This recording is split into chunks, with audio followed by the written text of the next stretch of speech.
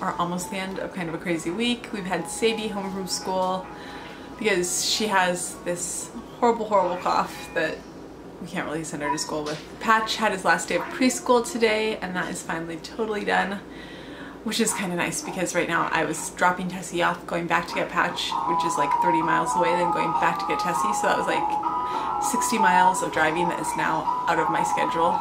And today we registered James for preschool, and we'll find out in September if James is gonna get into a full day preschool or half day. So today, there's a lot going on today, and I'm gonna take you guys along with us for that preschool intake appointment and all sorts of other stuff. So, and I'm talking right now because I realized that in the hustle and bustle of the day, I didn't really talk along the way. So I thought I'd do a little intro, which I don't usually do, but hey, today is kind of a different day. It's my surgery prep day, and I realized that all day long my mind was on that.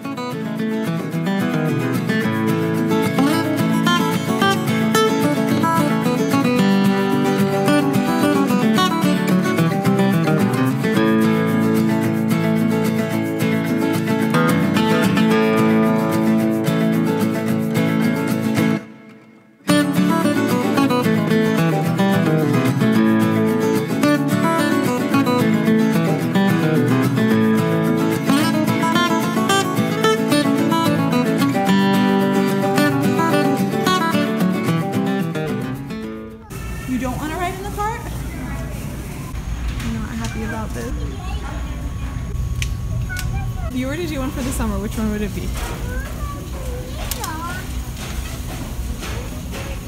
And I totally would not let you bleach your hair. Is this a bleach one? Yeah, but we just wouldn't use the bleach, we just use the dye. And I'm not saying yes, a 10 wash, so it's semi-permanent.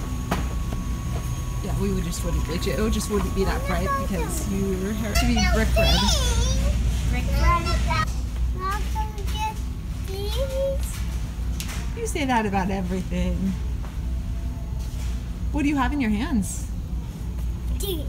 Band-Aids, and what's that in your other hand? Spider-Man chapstick? Also, look at Mickey Mouse. Look at these things with weird hair. They're almost like trolls. The troll that flips for you. And also that. And also James.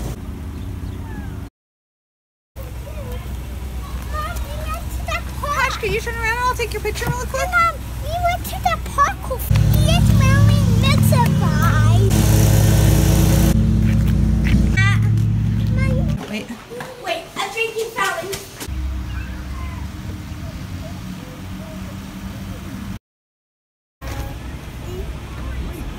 How'd it go today, Tess? She had a good day. She throws back her drink. Yep.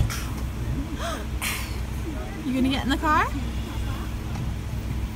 You gonna help her? Big girl.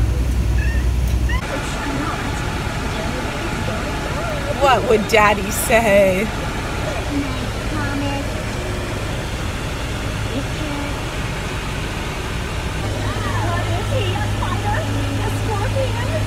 We're kind of having a fun day.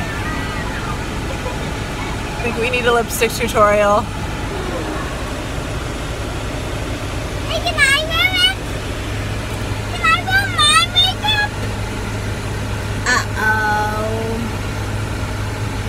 Can I try it on, Sadie?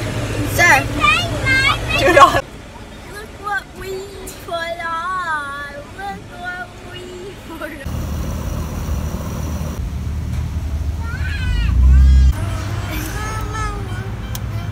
Why are you hitting your brother, James Ignatius?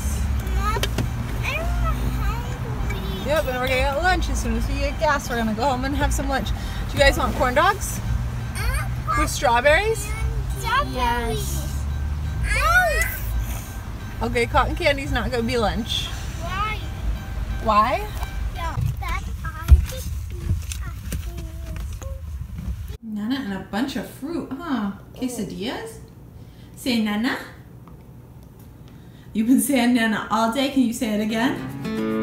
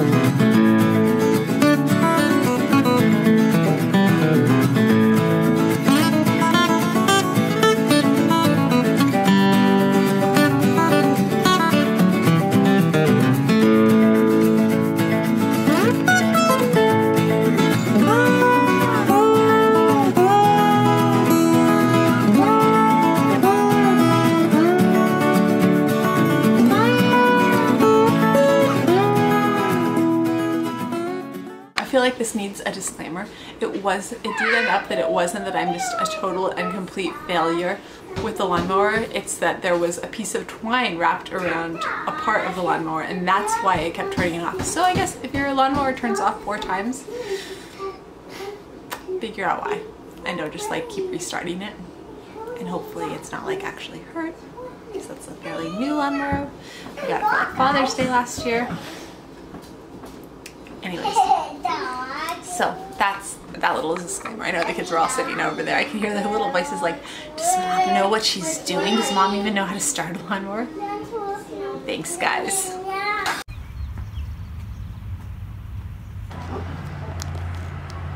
He's tasted freedom. Papa, don't go away, Papa. I'm scared of Papa. Papa, come back here. Papa, don't go there, Papa. Mom, can I watch something? I'm really hot out here. It's really hot. Yeah, why don't you put on some cooler clothes because you're wearing a turtle? I'm so hungry. I can eat a whole elephant.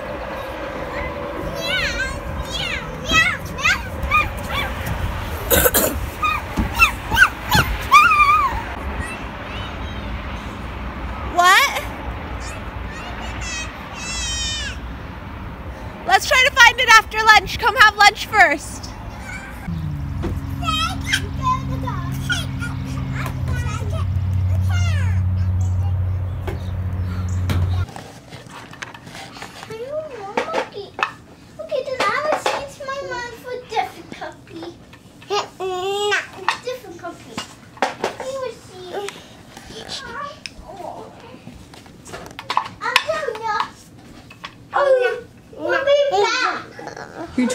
You told those guys nah, huh? What animal made that sound? What animal made that disgusting sound? No way! Yes. Dude! Take my mind for this cup.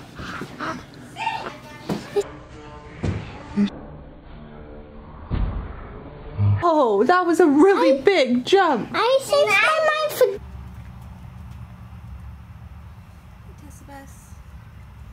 I'm just hanging out while I work in the garden.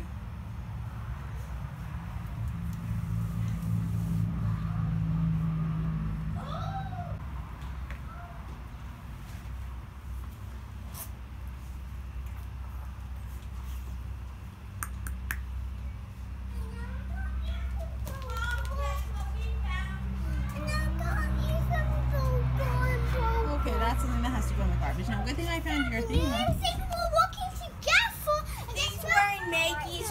Yeah, I think her iPad was somewhere downstairs. Okay. I thought that's what you were looking for.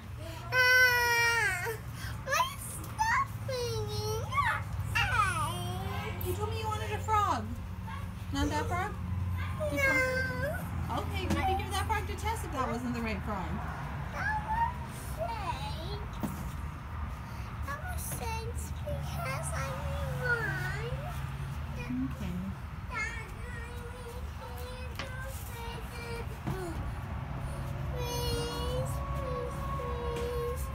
And now for the part of the day that I have been dreading for weeks and weeks. I'm not sure you guys can hear me. Oh, for the kids. Paul is actually home from work before like 7 o'clock at night for the first time in ages because of this. And I'm not even going to be able to hang out. And he leaves at like 6:30 every single morning. And he maybe like gets home at, I don't know, late. He's running his own business and it's growing and it's a good thing, but yeah, it's intense. And, okay guys, so the procedure I'm having done, I don't know, I know I've mentioned it in other posts, but I don't think I mentioned it today. It is an upper and lower endoscopy, which is, Sadie asked what it was and I explained it to Sadie and she laughed hysterically for like 10 minutes and then she asked if she could tell James. And I didn't let her tell Patrick because Patrick, preschool, Figure out what it is. That is your myth. So basically, let's just talk about the upper endoscopy, which is basically they're going to take a little camera and put it down my throat after they put me to sleep to look at my esophagus and my stomach and all of that and see if there's anything going on. A lower endoscopy is basically a colonoscopy, which most people probably know what that is. I'm not going to really get into that. I've been dreading it. That looks more like what's going on in my gut, I guess, and that is why I have to drink this. Half of this tonight and half of this in the middle of the night tomorrow morning, early morning hours. And that's why I haven't been allowed to eat anything that isn't clear liquid tonight. Sorry, they're going in and out the door and I keep looking to see who it is. Maggie's back. She's been outside playing in the backyard.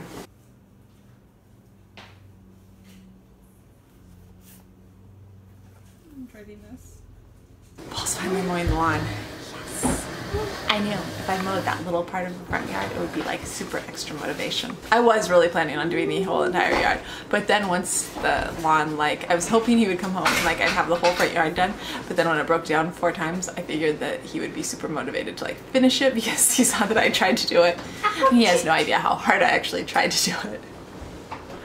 Such a failure. Anyways, yeah, so now we begin the prep, and I've heard people say it's horrible, but I've also heard people say that the anticipation of how horrible it is actually is. And that's my cue. She needs me. I'll talk to you guys later. This may be me signing off for the night depending on how horrible this actually is. So, bye. I don't have lights or anything on like I usually do. I have everything they said that I need here in my bag. This says I needed Dulcolax, which they had me take at noon.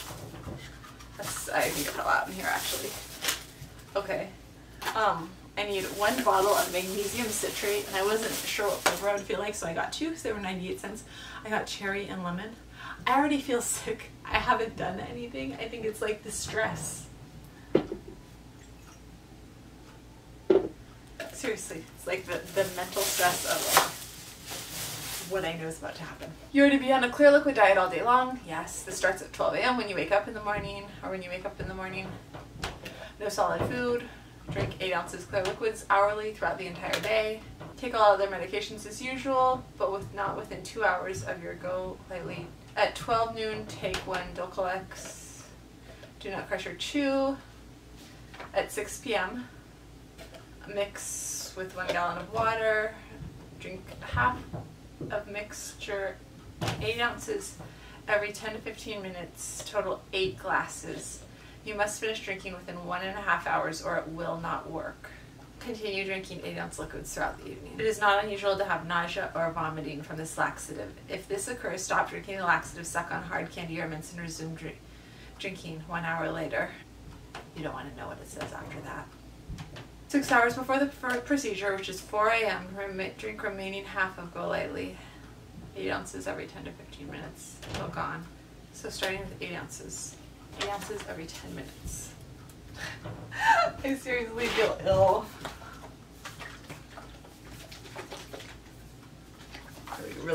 I already super mixed it, but it's like a little place that's like not totally mixed right there.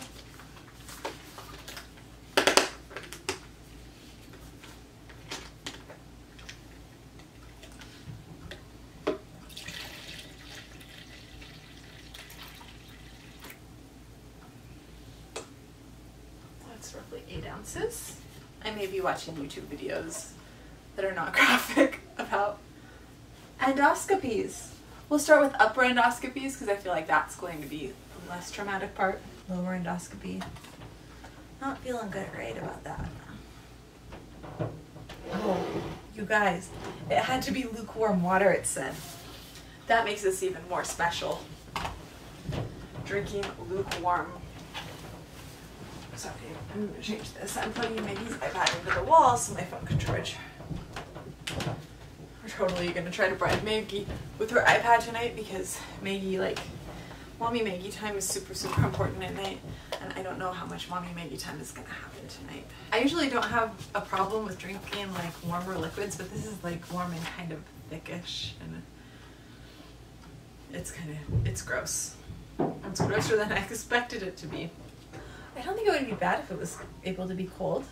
Maybe I should have made it earlier. It said to make it right then though. That's why I listened to the instructions on the thing.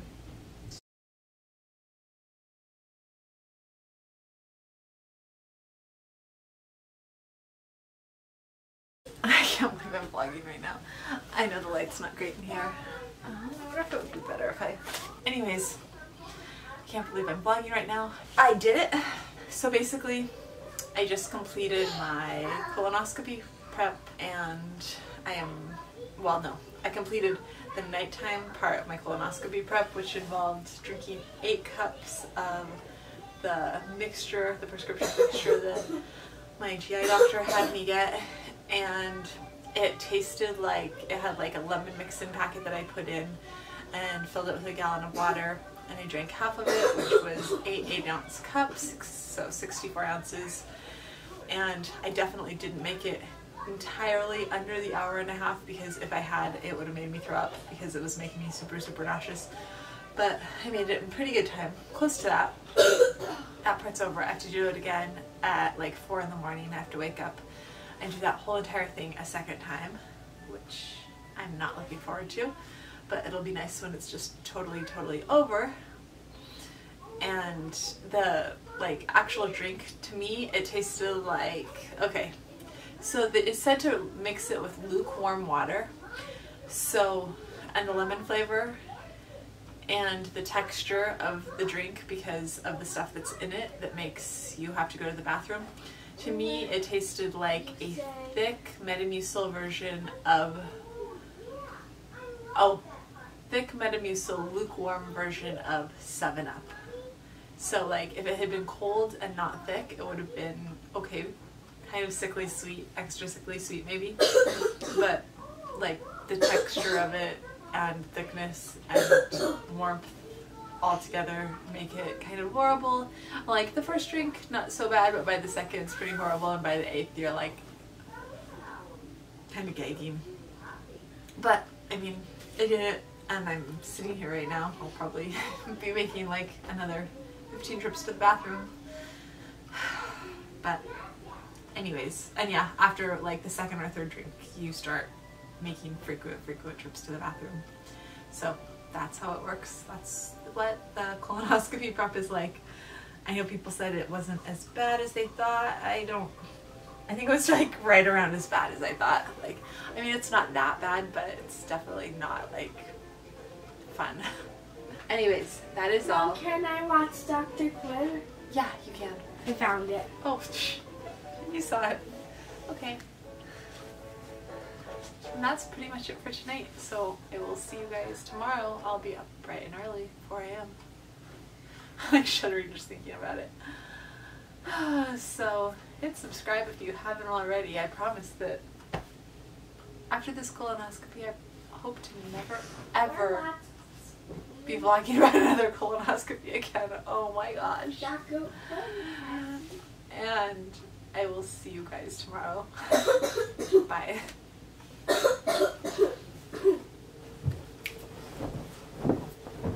That was probably a bad idea.